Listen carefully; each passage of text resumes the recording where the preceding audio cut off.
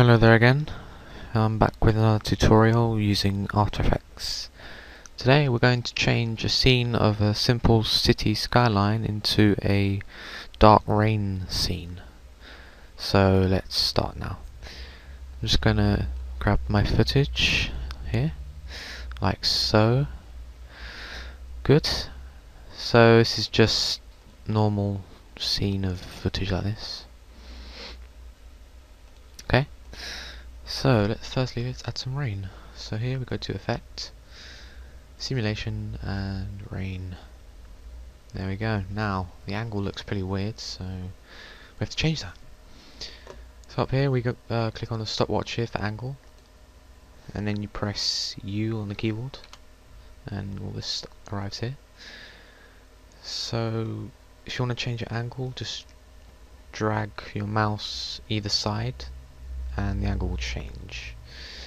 So I'd say that's a pretty good angle to start off, like that. You have keyframes here, so if you want to add another keyframe, you just change the angle again and it will automatically appear like that if you want, like so. That's how it goes so far. Basically it's the same throughout, so you don't really have to change the angle on this one here. Alright, that doesn't really look really realistic, not that much anyway. So we go to Effect and Blur and Sharpen, and then we go to Bilateral Blur. There we go, now it's a bit more darker-ish.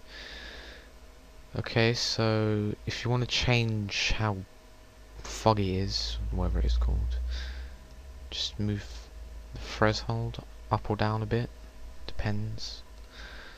I'd like to keep it at 30 because it looks nice.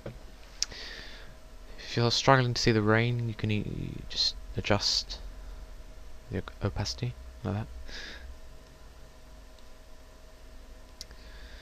that.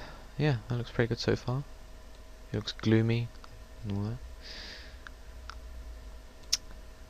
Alright, let's add some filters. So we go to color correction and photo filter, as so.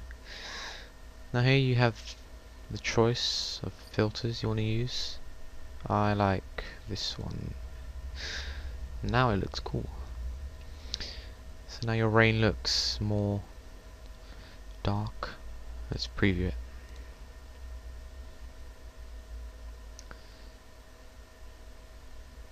Okay, it's lagging for me because it takes ages, but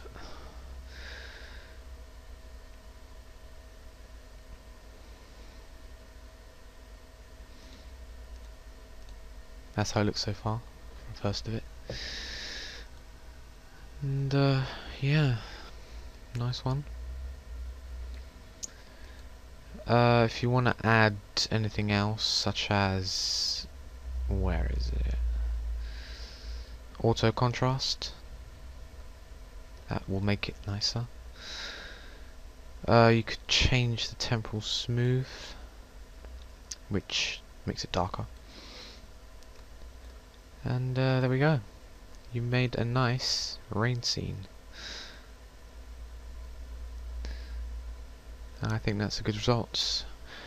Well, I know this has been quite crap, this tutorial, so sorry, but anyway, if you like what you see, then please subscribe.